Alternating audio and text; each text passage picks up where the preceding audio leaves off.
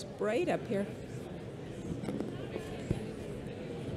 Okay, I guess we're going to go ahead and get started. There is a whole sea of empty seats right in front of me, so if you feel like you're far back and the screens are small, please move up and fill in. So I've been president of SSA for 28 hours, and I know my favorite part of the job is that I get to stand up and say nice things about some of my favorite people. And tonight is another opportunity. I think most of you know I'm Suhaf, the current president of SSA, and it's my distinct pleasure to introduce today's speaker, the 2019 Joyner lecturer, Robert Graves. Many of you know him, and he doesn't need an introduction, but he's going to get one anyway. Rob's main area of study is the analysis, characterization, and simulation of strong earthquake ground motion. He's become one of the foremost leaders in the field of 3D ground motion simulations, hailed for his accomplishment in developing efficient modeling algorithms that allow for large-scale three-dimensional simulations to be computed on desktop platforms. Many of us in this room, myself included, have benefited and continue to benefit from his expertise, which he has lent to numerous projects for the USGS and the Southern California Earthquake Center, including the 3D waveform modeling program and the refinement of the SCEC community velocity model. He's one of the founding architects of the SCEC broadband simulation platform and continues to update and maintain numerous codes on the platform. He's made many contributions to public safety, including various projects for, maybe I won't read off the whole list, and as well as the NGA projects. He's also a longtime and deeply committed SSA member. He's published much of his results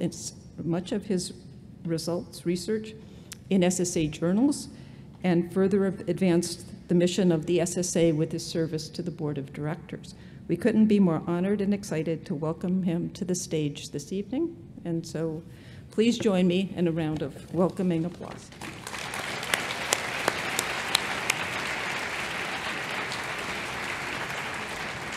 Thank you very much, Sue. Oh, that's a beautiful picture.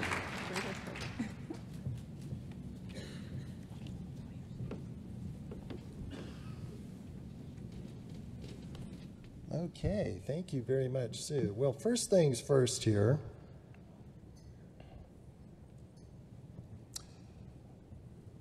I have to prove to my kids that I was actually here. So everybody smile. Excellent. Okay. Now I can say, this is what Daddy does at work.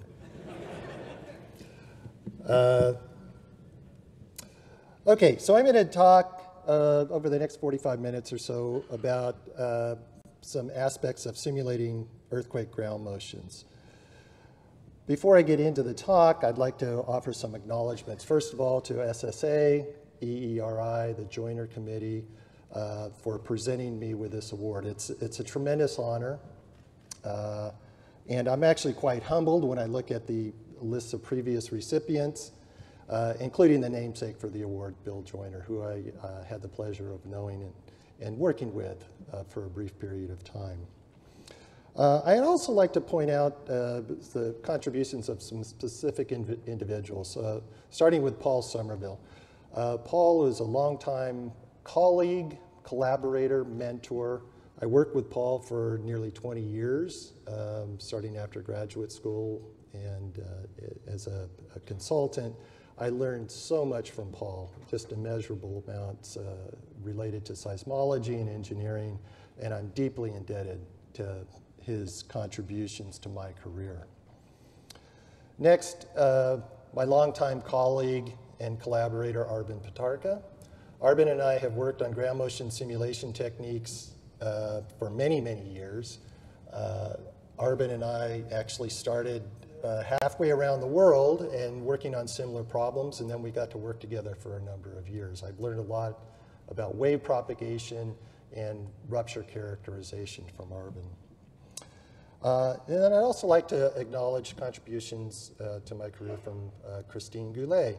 Christine and I have worked closely, mostly more recently, on a number of projects, engineering-related projects, both through the Southern California Earthquake Center and also PEER and the NGA program. As many of you know or may not know, Christine's background is in engineering, but she's learned a tremendous amount of seismology. One of Christine's foremost strengths is her ability to communicate across diverse groups and get people to work together. And I have certainly benefited from that in my work. So thank you to those three.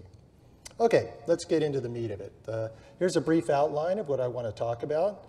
I'm going to begin with some motivation for developing earthquake ground motion simulation methods, why they're important and how we can use them. And then I want to look at actual strong ground motion recordings and what are the features in there and the frequency dependence, and how does that relate to the features that we put into the simulations. This will lead into some background discussion of simulation techniques and how we incorporate those features. And then more recent work I want to highlight on how we can improve the simulations by incorporating more realistic source and media complexity and descriptions. And then I'll summarize at the end with some research directions, areas where I think we need to make some improvements as we move forward. Okay, why simulate earthquake ground motions? Well, actually for me it was very exciting. I remember when I started in graduate school, I thought, wow, this is just fantastic. Who else would want, why would you not want to do this? Well, there's some important reasons too. One is to augment recorded data. Those areas where we don't have ground motion recordings, and that's typically large magnitudes and at close distance. So we can utilize the simulations to get estimates of what those ground motions might be. Also examining the impacts for scenario earthquakes. We might ask the question, as was done in the 2008 shakeout, what is the ground shaking expected in the Los Angeles region for a large San Andreas rupture? We don't have recorded data for that, but we can simulate it. We'd also like to test parametric sensitivity, and with the aim of hopefully constraining or reducing the amount of uncertainty in our ground motion hazard estimates. The question we might ask is, how will the ground motion vary at my particular site depending on where the hypocenter location is or what the crustal velocity structure is, and how will that impact the ground motions? Finally, as scientists, we would like to develop a better understanding of the physical processes. Are the physical relations and the parameters that we're using, are they able to provide predictive insight into the expected ground motions in future events? There's tremendous power in that, and being able to develop that is an important part of doing the simulations. So this leads into what I call physics-based earthquake ground motion simulations. Now, physics-based may mean different things to different people. For me, physics-based means that the result is determined by solving a set of physical conditions or equations. For example, the wave equation. Now, we all recognize that all physical models have some level of approximation, okay? The more advanced physical models can yield more accurate representation of natural phenomena, but at the expense of expanded parameter space, that's knowledge, and mathematical complexity, so computation.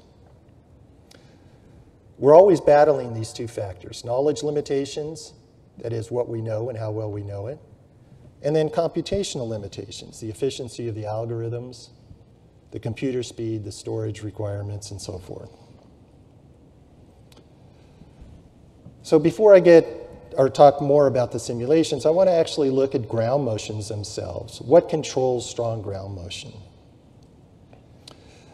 At high frequency, and let me note, throughout this talk I'll refer to high frequency and low frequency. Generally, high frequency in my talk is going to be frequencies above 1 hertz.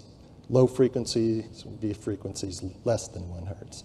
So at high frequencies, ground motions are controlled by earthquake magnitude, the distance from the rupture, and site response. As we get up to the larger magnitudes, say magnitudes above 7, it's mainly distance, the magnitude saturation, there's magnitude saturation, and that is assuming site class is equal. And I say that this is one reason why the ground motion prediction equations actually work very well for high frequencies. It's very predictable in that sense, at least in terms of the median motions. At low frequencies, things are a little bit more complicated. Obviously, earthquake magnitude, local fault slip, and distance from the fault have a role. But the hypocenter location and the radiation pattern, and also large-scale geologic features, such as basins, those can all influence the low-frequency ground motions. And as an example of this, you can imagine if you're 5 kilometers away from a portion of the fault that slips 10 meters, that's quite a different situation than if you're 5 kilometers away from a portion that slips only 1 meter at low frequency. And we know large ruptures can have large variability in slip along the fault, and hence, at low frequencies, there's a large variability in the ground motions. So we want to be able to capture this as best as possible with our simulations.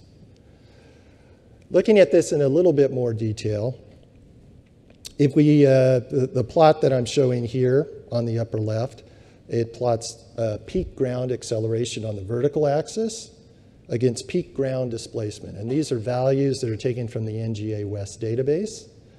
The solid gray circles are far source, that is greater than 10 kilometers away from the fault. The open black circles are within 10 kilometers. And you can see that for these near source motions, the ground acceleration saturates. This curve flattens out, whereas the displacements continue to grow. Now, there's a number of reasons why this might occur. Nonlinear effects, both with the source and the site, attenuation effects, geometric spreading. Also, large acceleration does not necessarily come from the same part of the fault as large slip.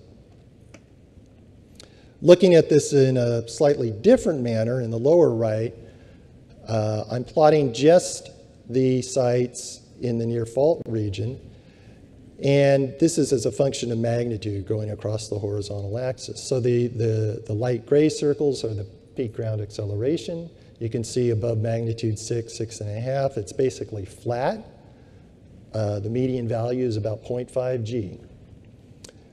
For the peak ground displacement, the dark, the squares, or I mean, the X's there, they continue to grow, increasing displacement with increasing magnitude. So we see there's this frequency difference, this frequency dependence. What about radiation pattern? So radiation pattern is one of the most fundamental principles of seismology. The radiation pattern says that the strength of the waves that are radiated from a shear dislocation are dependent on the direction relative to the fault, the direction or the azimuth. And it's different for P waves than it is for S waves, as illustrated by these schematics here. And that obviously can have an impact on the nature of the ground motions. If we couple the radiation pattern with a propagating fault, a finite fault, then we can have rupture directivity effects. What I'm showing here in a map view is a schematic. We're looking down on a strike slip fault. The epicenter is indicated by the star down at the bottom. The rupture propagates up towards the top of the slide. Typically, the ruptures will propagate at about 80% of the shear wave speed, so just a little bit below the speed that the waves propagate through the earth. If we look at the SH radiation pattern for this particular case, a vertical strike slip fault, we see that there's a maximum that's oriented directly along the direction of rupture propagation. So the SH motion, as that rupture propagates upwards towards this site up here at the top, it sums coherently. And it sums in a way such that the motion is strongest in the direction perpendicular to the fault normal component. If we look at the other horizontal component, the orthogonal component, the SV motion, it actually has a node located along the fault, as indicated here on the right.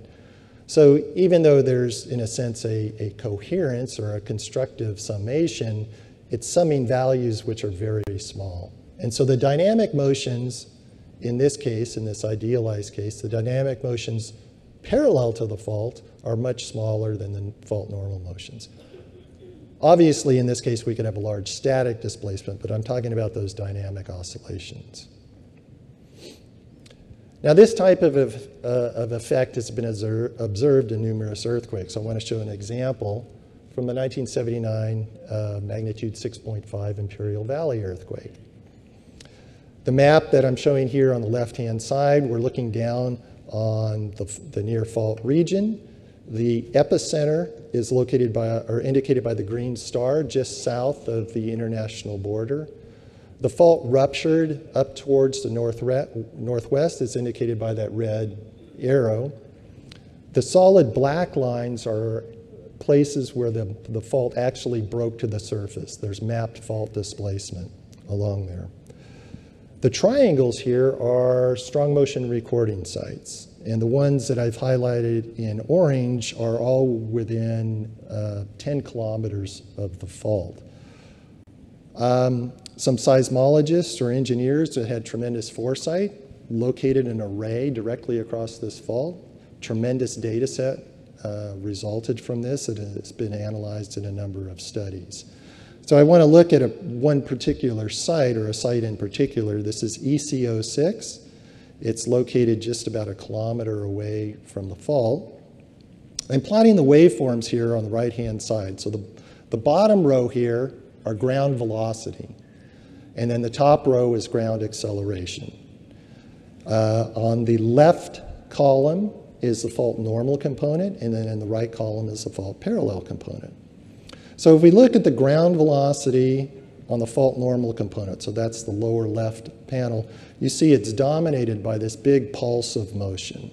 Very coherent, very strong. And it's much larger on the fault normal than it is on the fault parallel, actually about a factor of 2 larger. This is related to that radiation pattern.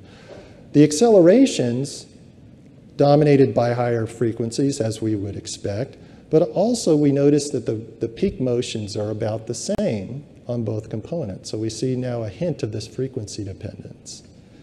And just to summarize, this rupture directivity effect leads to these pulse-like motions, or can lead to it, on the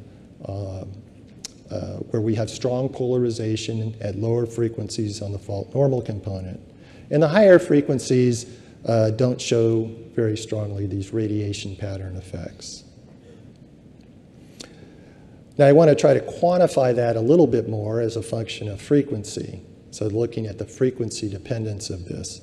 So what I've done, I've taken those sites indicated in orange. There's 11 sites there. For each one of those, I compute the ratio of the Fourier amplitude spectra for the fault normal component versus the fault parallel component. And that's done for the 11 sites. That's shown by the by the gray lines on this plot, which admittedly is very messy. However, if we average across those 11 sites, we see a very strong systematic pattern. And that's what's shown in red here. So we can see that for the frequencies less than about 1 hertz, there's a very strong systematic increase in amplitude on the fault normal component relative to the fault parallel. For higher frequencies, above 1 hertz, that ratio on the average is centered about unity. So this is a result of what I call the homogenization of those radiation pattern effects as we get to higher frequencies. So what does this mean for simulations? We want to use these features and these data to guide our simulation methods. And this has led naturally into what's called the hybrid simulation method. And this is an approach that's been used for about 25 years. Basically, what's done is the low frequencies are simulated using one approach, and the high frequencies are simulated using a different approach, and then they're combined together. So at low frequencies, generally less than 1 hertz, A complete finite fault rupture description is used, so all the spatial, temporal complexity and heterogeneity in the slip distribution. Full theoretical wave propagation Green's functions are used, either for a plane layered structure that is a 1D meteor or even a 3D velocity structure. And this has typically been termed or referred to as a deterministic approach. At high frequencies, slightly different approaches used. Simplified finite fault rupture description, so it might include spatial heterogeneity and slip in terms of high patches or low patches of slip. But the source radiation itself, in terms of the details, has a stochastic phase. And the radiation pattern is just prescribed in an average sense. Green's functions typically are simplified. They might include travel time effects, geometric spreading, attenuation, and impedance. This approach at the high frequencies has traditionally been referred to as a stochastic approach. Now, I do want to point out that both approaches actually utilize and incorporate deterministic and stochastic features. So this above classification is not strictly correct, but it's been used for many, many years. I will continue to use this in the remainder of the talk, talking about deterministic and stochastic approaches. So let's look in a little bit more detail as what's included here. As I mentioned earlier, deterministic or the physics-based approach, at some level it involves a direct solution of linear viscoelastic wave equations, which I've written down here. So there's a force balance equation and a stress-strain relation. And this can be solved either in a plane layered media, 1D media, using a technique like frequency wave number integration. This is what's done on the SKEC broadband platform. It's restricted to 1D Green's functions. It can also be solved in a fully 3D heterogeneous media using finite difference or finite element, spectral element, and so forth. And that approach has been done for the shakeout exercise, the haywired exercise, and also the SKEC cybershake exercise. In a sense, that's the easy part. The difficult part is specifying the source, specifying the rupture. So there's two main ways of doing it. One way is to use a kinematic prescription. In that approach, the rupture or the source is prescribed either as body forces, those are the F terms, or as the moment density tensor, this MIJ term.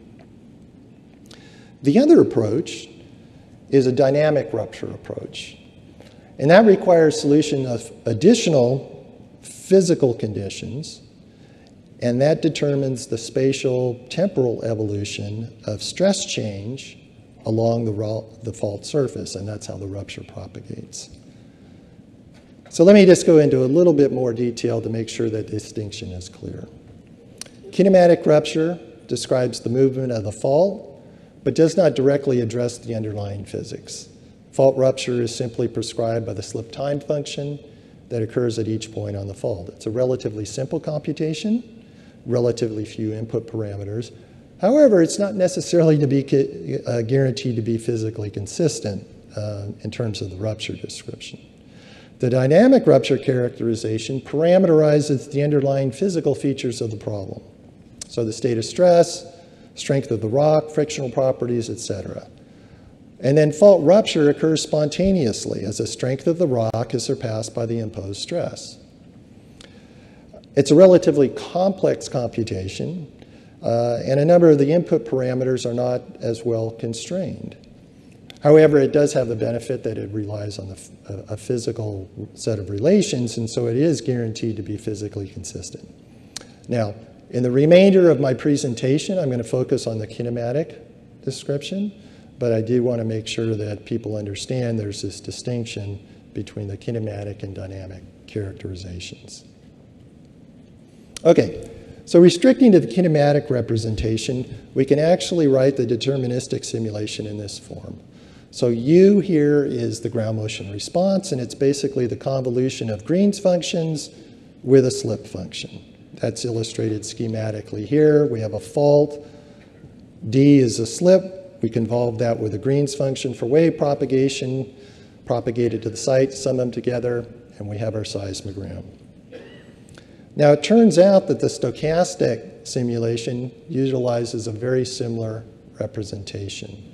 This is done typically in the Fourier or frequency domain using a Fourier transform of the ground acceleration waveform. But you can see that there's actually a strong similarity in terms. We have a Green's function term, a path term, a subfault source amplitude spectrum term. Typically, this is an omega squared term based on the work done by Jim Brune. But then there's also this last term, the W term. Now, W is a complex spectrum of windowed time series. It has random phase. And this W term is what I refer to as the stochastic part of the stochastic simulation. What I'm plotting here at the bottom, this red waveform here, is actually just one realization of this W term. And it actually looks kind of like a ground acceleration waveform. So what does this term represent? What does the stochastic phasing represent? The approach, the stochastic approach, was designed to match statistical properties of observed high-frequency ground motions using a simple far-field model of the radiated amplitude spectra. As such, there's no explicit slip rate function in the stochastic approach. The random phasing within this term represents unmodeled details of the rupture process and scattering effects along the propagation path. Okay, so now we've done our stochastic deterministic simulations. I'm going to illustrate this with a quick example. This is a site just a couple kilometers from the San Andreas Fault. So the bottom traces here are deterministic. Left to right is acceleration, velocity, and displacement for a single component. You can see it's dominated by the lower frequencies. The red traces are stochastic results for that same site, dominated obviously by the higher frequencies. So how do we combine those? It's a very simple process actually, called match filtering. High pass filter on the high frequencies, low pass filter on the low frequencies, and sum them together. And when you do that, you get the black traces here, the broadband response. And you can see we actually have very rich acceleration, half a g more or less. The velocity has this pulse, but it also has some high frequencies riding on it. And if we integrate up to displacement, we're basically looking at the static displacement for this particular site. Okay, so how can we move forward? How can we improve these approaches? One aspect is to improve the kinematic rupture characterization. Obviously, the best way to do this is to use physics, guidance from rupture dynamics. Another approach would be to improve the characterization of the seismic velocity structure, seismic velocity and attenuation structure. And I would say particularly in the upper 1 to 2 kilometers of the crust. This is where it's most important, where it affects the ground motion at the site. Improved models of nonlinear response is helpful, and this includes both near fault, so in the fault damage zone, and then near surface, which would be the more typical site response approach that's been done for many years. And then kind of combining all this together, I think it's desirable to push the deterministic approach to higher frequencies. And the ultimate goal, at least in my perspective, is to eliminate the need for a hybrid approach. And that is develop a unified approach that's applicable to a broad frequency range. And I call this the broadband deterministic simulation. So how do we get there? What features are needed to do this? Well, I think one key is to reduce the coherence of rupture and wave propagation effects in order to better model the higher frequencies as we push to the higher frequencies. So this includes spatial and temporal complexity in the rupture process, more accurate representation of the fault surface, heterogeneities in the fault surface, and incorporation of near surface and near fault 3D seismic velocity variations. Okay, so now in the next few sets of slides, I want to step through some examples where we examine the impacts of these features using a suite of simulations for a hypothetical magnitude 6.45 earthquake. This is a very idealized case. I'm looking at a vertical strike-slip fault. It's shown schematically in this upper left panel. It's vertical, and it's embedded in a plane layered velocity structure. The velocities are hard rock site condition, VS30 of 1,100 meters per second, so then I'm not caring about site response in this set of simulations. We're going to compute results using a finite difference code discretized at 25 meters, so fairly fine.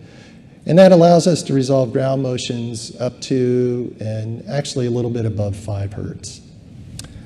I'm going to step through 5 separate cases, starting with a very simple kinematic rupture and then adding various components of complexity to the rupture and the seismic velocity structure, and we'll look at the impacts on the ground motions that result from that.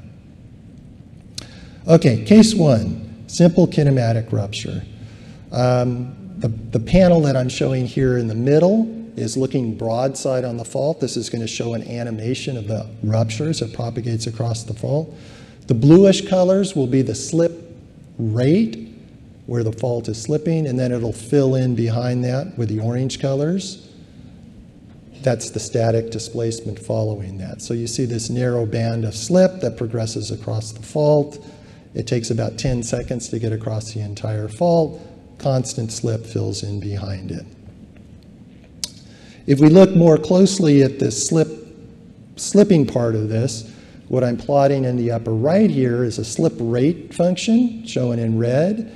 It has a very rapid rise in the beginning, goes up to the peak value, peak slip rate, and then it has this longer tail behind it. And this is a function that's actually designed based on examining dynamic ruptures.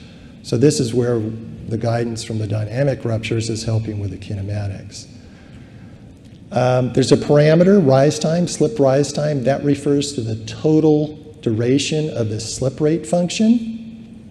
And that's the time that at any one point on the fault it's actually slipping. The total duration of the rupture, as I mentioned, is about 10 seconds. The slip rate, the rise time, is on the order of a second or less. So it's much shorter the amount of time that a single point is slipping. So now I want to look at the ground motions that result from this case. So I have a panel, or a series of panels here. I'm going to run an animation. Let me explain what's on here. In the upper left, it's going to show the rupture that I just showed, so you can see in real time what's happening there. The bottom panel is looking at a perspective view of the ground surface for this particular model. So we have the fault trace in the middle. The green star there is epicenter. And then there's a blue square down on the lower right. And that indicates a site where we're going to see the ground motion waveforms actually play out. And those will play out in the upper right panels. So ground acceleration along the top row, ground velocity along the bottom row. Again, left column is fault normal, right column is fault parallel. So let's start this thing up. The rupture is now progressing across the fault. We see the ground motions impact at the surface. It's actually a very smooth, very simple, although very jittery display, not planned. As we might expect from this simple parameterization. If we look at the waveforms, we'll start with the ground velocity on fault normal. We see there's a big pulse there, or a couple of pulses, kind of idealized. Much larger motions on fault normal than fault parallel. Same is true with the acceleration, where it's dominated by a couple of spikes, much larger on fault normal than fault parallel. Not really realistic, but helps to give us a baseline here for this very simple case. So now let's start adding complexity. Case 2, heterogeneous slip.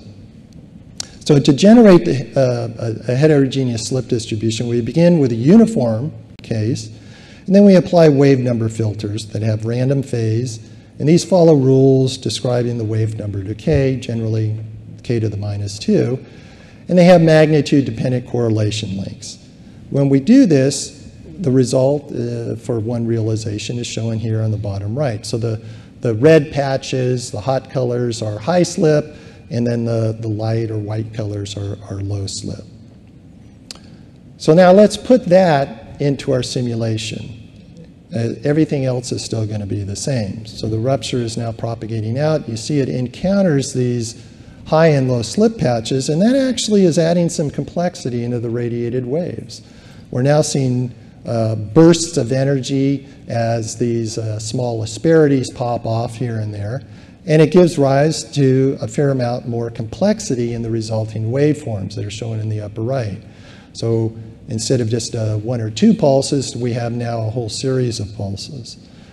However, we're still very much dominated by the motions on the fault normal component, even at the high frequencies. So case 3, moving onto some more complexity. Temporal rupture perturbations. So this is rise time and the rupture speed. So starting with the rise time, how do we generate variations there? Well, in the initial case, we begin with a depth-dependent background rise time, and the average of that matches what's given by the Somerville relation shown here. We also include a depth dependence due to the shallow weak zone. So in the upper 5 kilometers, we actually have longer rise times, and that's indicated here in the upper right, where the slip rate function is spread out. So it has a lower peak slip rate because it's stretched out. On the deeper part of the fault, we have shorter rise times. So the same amount of slip actually occurs in a shorter amount of time, gives rise to a larger peak slip rate.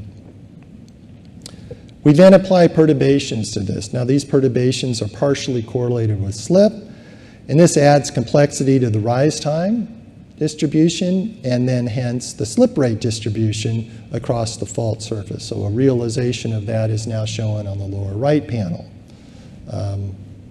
based on the perturbations. What about the rupture speed? So again, we start out with a very kind of simple parameterization.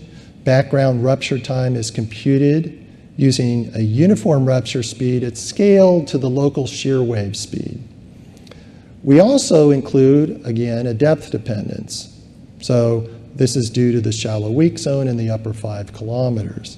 And that's such that in the shallow part of the fault, as indicated here, the rupture speed scales at about 50% of the local shear wave speed.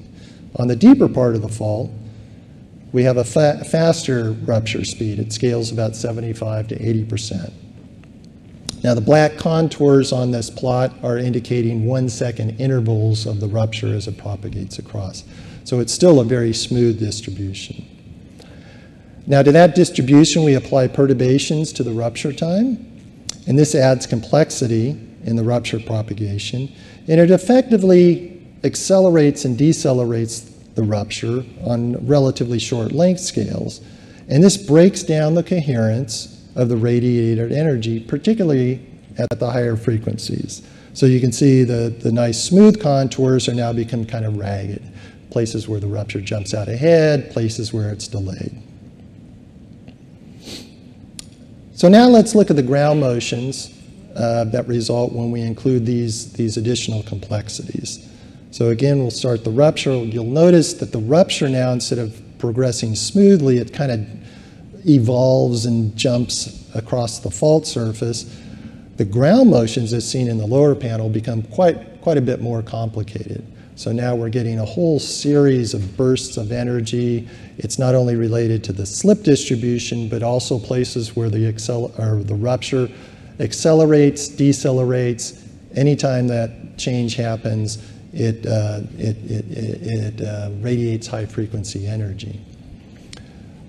This is evident, obviously, in the ground motions that we see plotted in the upper right. We've kind of extended the durations of shaking. We have a whole series of arrivals, not only in the ground velocity, but also in the acceleration. These are starting to look more like realistic seismograms, at least in a qualitative sense. However, we're still having very strong polarization on the fault normal component compared to the fault parallel.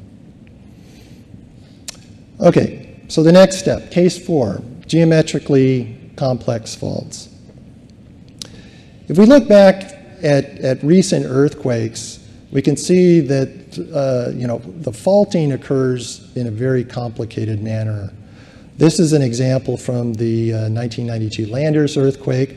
What I'm plotting here, the black traces, those are all the surface traces where some amount of displacement was measured out in the field. And you can see that there's numerous subparallel fault strands. If we restrict ourselves to where the largest offsets occurred, we still see that there's this kind of geometrically complex set of segments. The same is true for the 1999 Hector Mine earthquake. It occurred about 20 kilometers to the east, and with a similar kind of array of complicated segments. And there's numerous other examples of this. So what I showed earlier about the Imperial Valley case, these black traces indicate a fair amount of complexity. So how do we handle this? How do we generate the fault roughness? The fault roughness is generated in my parameterization using perturbations to the planar fault surface. And these follow a self-similar fractal distribution across a prescribed set of wave numbers. The main parameter, the roughness parameter, called alpha, controls the perturbation amplitude, such that the RMS deviation or perturbation is proportional to the fault length, the L given here. So shown on the right side here, our fault is 20 kilometers long, alpha is 0.01. So that means our RMS values are about 200 meters. The maximum values get up near 800 meters. What's shown in this plot, it's kind of a plot of topography on the fault surface. So the reds are coming out of the plane, coming out towards you. The blues are going back into the plane. Also, you can see in the upper left, shown in perspective view, is this rough fault. Same fault plotted at a 1-to-1 scale. Now, these perturbations change the local strike and dip of the fault surface, and that affects the radiation pattern, particularly at the higher frequencies. And so this can have a dramatic impact on the radiated ground motions. I will note here, in what I'm doing, I do not consider the dynamic effects of this, which may or can be very important, such as the stress changes as the orientation changes. What I'm doing now is only looking at the kinematic representation. Okay, so let's run this again. The rupture itself is basically the same, but now it's occurring on a geometrically complex fault. And you can see now there's some asymmetries on either side of the fault.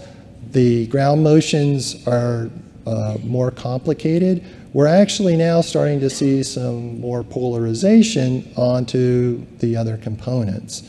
These seismograms are actually looking fairly realistic. So the changes in the geometry and the radiation pattern are now having an impact, particularly at the higher frequencies.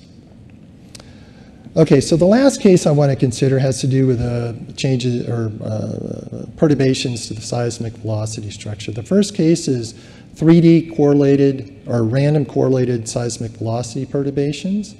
So we start with our plane layered structure. On the upper left, I have indicated a profile, AA prime. That's shown in cross-section on the upper right. The plane layered structure with our rough fault going down in the middle. Generate depth-dependent stochastic perturbations. They have a power spectra following a von Karman correlation function. Apply those to the background velocity structure, and the result is shown in the lower right. The standard deviation in this case is about 2% in the deeper model, ranging up to 10% in the upper part, so it's stronger in the near surface. And then the correlation lengths, the horizontal lengths, are much larger than the vertical, so this gives rise to lens-like perturbation structures, which is similar to what's seen in real geologic profiles. The second component here is a fault damage zone. So the near surface of many faults exhibit a damage zone that consists of multiple subparallel fault splays or mechanically weakened rock. And a schematic of that is shown in the upper right panel. The damage zone widths can vary from less than a meter to over a kilometer, and they can actually extend down to about 5 kilometers or more. Typically, these zones are characterized by relatively low seismic velocity, and that can trap and amplify ground motions. The profile on the bottom right shows a section across one of these damage zones, and you can see within the damage zone you have an amplification of the seismic waves due to the lower velocities. So to model this, we go back, we begin with our perturbed velocity structure, and then we apply a damage zone centered along the fault. In this case, it's characterized by a maximum 30% reduction in seismic velocity. It's about a kilometer and a half centered on the fault and extends down to about 6 kilometers in depth. Now the velocity reduction tapers from the edges towards the middle. So there's no sharp contrast here. It's very gradational as it goes across that zone. Okay, so now let's incorporate those two features. These are going into the seismic velocity model. Our rupture is the same as before. But you'll notice as the ground motions propagate along the fault, there's this channeling or trapping along the fault itself, and then also a tremendous amount of distortion of the wave field as the waves propagate away. They're encountering these perturbations, so the waves become broken up, a lot of asymmetry, and a lot of secondary and tertiary arrivals are created. If we now look at the waveforms that result from this, we see, again, if we start with the fault normal on the ground velocity, we see a nice pulse of motion there with a fairly hefty peak amplitude. It's about a factor of 2 larger than what we see in the fault parallel for ground velocity. And yet the accelerations now on both components look fairly similar. We have about roughly the same amplitude. If I want to go back and revisit the frequency dependence, what I'm plotting here is the results from that Imperial Valley study. The gray line here, that was the red line from the previous plot. I'm doing the same type of analysis with the simulated data. So I compute the ratio of the Fourier amplitude spectra, fault normal to fault parallel, and I average over a number of sites in the near fault region. First case here, very simple situation as expected. We have a very strong fault normal to fault parallel ratio across all frequencies. Case 2, we're beginning to add in some complexity. Case 3, not only slip, but also the time. Case 4, now we have the roughness on the fault. And then case 5, with the situation with the velocity perturbations. And you can see as we add in this complexity, at the higher frequencies, we're now starting to break down the coherence in that radiation pattern. So this addition of complexity in the rupture process, fault geometry, and seismic velocity structure starts to bring the simulation into close agreement with the observations. So where do we go from here? What are the areas where we need to improve our knowledge base? Large magnitude scaling relations, nonlinearity at the source, rupture process and rupture parameter space, and the seismic velocity structure. I want to go through each of these in a little bit more detail just in the last minute or two of the talk. So magnitude area scaling. For magnitudes above 7, the choice of the scaling relation has significant impact on the implied average slip. The plot I'm showing here I obtained from Brad Agard. It shows average slip on the vertical axis and moment magnitude on the horizontal axis for 3 recent magnitude scaling relations. And you can see as you get above magnitude 7, these relations begin to diverge. The root of this is something that Hanks and Bakken termed the no high stress drops, no deep slip enigma. And what that means is that the ground motions for the largest events don't really support unusually high stress drops. At the same time, the crustal seismogenic thickness is typically about 15 kilometers. Does not suggest that ruptures are penetrating, these very large ruptures are penetrating deep into the crust. So how is this additional moment release accommodated? There's a variety of choices. I'm just going to list a couple here. Very long rise times, possibly. Maybe off-fault damage can accommodate some of that. Maybe there's other reasons, we haven't seen it. But this is a key component or a key issue that needs to be addressed, because these are the events which in many cases determine or control the hazard and have the most risk in terms of the impacts. Near source nonlinearity. Okay, I talked about fault damage zone. Our current kinematic implementation, we reduce the rupture speed and extend the rise time in the upper 5 kilometers. We can also reduce the seismic velocity and increase attenuation in this damage zone. But this mechanically weakened rock likely responds nonlinearly under very high strain in these large magnitude earthquakes. And this has been examined in some very recent studies. And these studies have shown that the off-fault plasticity can actually have a noticeable reduction in the amplitudes of both high and low frequency motions. And it may, in fact, even create some dynamic feedback with the rupture process. So we need to develop a better understanding of this physical behavior, along with the parameters that describe the rock rheology and state of stress in the upper crust. Okay, another topic, super shear rupture. What do I mean by that? What happens when the rupture propagates faster than the local shear wave speed? And this has been observed and documented in a couple recent earthquakes. Here's an example for the Pump Station 10 recording for the Denali earthquake, 2002.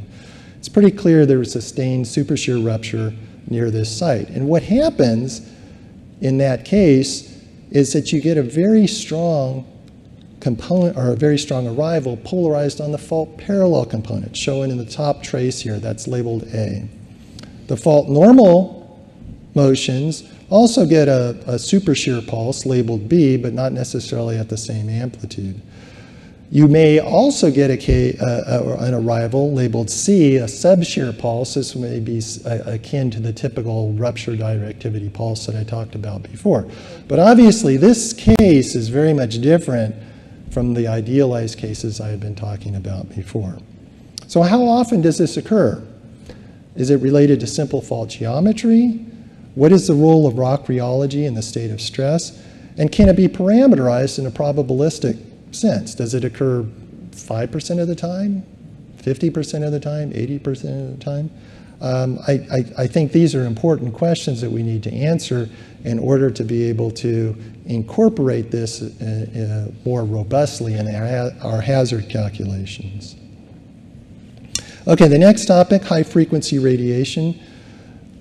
Does high frequency radiation come from the same part of the fault as this large slip? Well, recent analyses of large magnitude subduction events suggest that there's a spatial separation. The plots I'm showing here are from work done by Art Frankel on the Male, Chile event. The left panel shows what's called the background slip, the shallow slip, very large slip on the shallow part of the subduction zone controlling the low frequency radiation. The deep part of the fault is controlled by these high stress drop sub-events. That's where the high frequency ground motions come from. So does a similar separation or some type of separation occur for crustal earthquakes? We don't really know because we don't have quite the same level of resolution for crustal earthquakes as we do for subduction earthquakes. Now it's possible that back projection imaging may help with this in terms of delineating where those areas are. But we'd also like to know what are the rheologic or dynamic factors that suppress high frequency radiation along certain parts of the fault. The last item here is characterizing the 3D to seismic velocity structure, and in particular, how can we improve the resolution in the upper 1 to 2 kilometers? Now, there's some very recent exciting work that's been done using dense receiver arrays. I'm showing a couple of examples here. The top is from a Long Beach array, and then the bottom is a case on the San Jacinto fault zone. And these arrays are able to image structures down at the meter level and in the upper kilometer or two of the crust. So very detailed representation of the seismic velocity structure. Now, this is very attractive, and it's desirable to utilize this type of information, move away from the stochastic representation, but how practical are these types of deployments? Can they be done on a large scale, like across the entire Los Angeles basin? And then how would we integrate these into our existing 3D CVMs? And maybe there's other ways to image these structures that are not quite as demanding from a resource standpoint.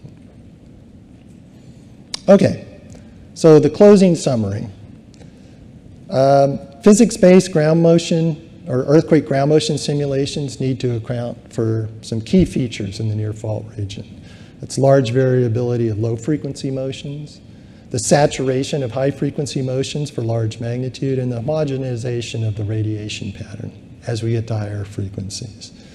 The traditional approach to do this, to incorporate these effects, is a hybrid method where the deterministic and stochastic simulations are computed separately. Recent developments, not only work that I've done, but other groups are working on this, to extend the deterministic approach to higher frequencies. And in order to do this, it requires increased spatial and temporal complexity in the rupture process and incorporation of realistic near-surface and near-fault 3D seismic velocity variations. And this is where we need some continued research. Earthquake scaling relations, rupture processes in parameter space, and improved characterization of the near-surface seismic and attenuation structure. My last slide here, I would like to just acknowledge some simulation resources. One is a SCEC broadband simulation platform, which I've been heavily involved in. The website is located here. You can actually download software to compute ground motion simulations in plane layered media. There's multiple algorithms, multiple regions are covered. There's documentation, testing, verification, and validation included. The second one is the SCEC CyberShake platform, located at this website. Physics-based 3D simulations with finite fault rupture descriptions to compute deterministic and probabilistic seismic hazard in California. Very recently, these results have been merged with empirical estimates to develop MCER design spectra for the Los Angeles region. This is part of the UGMS project, which is headed by C.B. Krause. And with that, I am done. Thank you very much for your attention.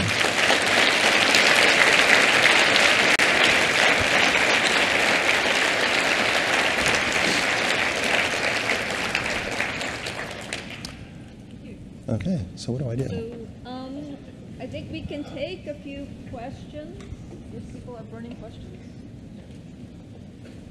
Or there's wine and beer. Tough choice. I'm happy to answer questions over wine and beer. Right this second, so we need to, yeah, thank you. I have a couple of announcements and reminders, and they're a little bit important. One is that there is wine and beer, but the reception is split between two different rooms, the ballroom next door, as well as the Grand Crescent, which is across the room, so don't all go in one direction. Yeah, that'll be bad. The other two reminders is that there's a special interest group on the CC array in the Cascade Ballroom 2 on the second floor. That's 8 to 9:30.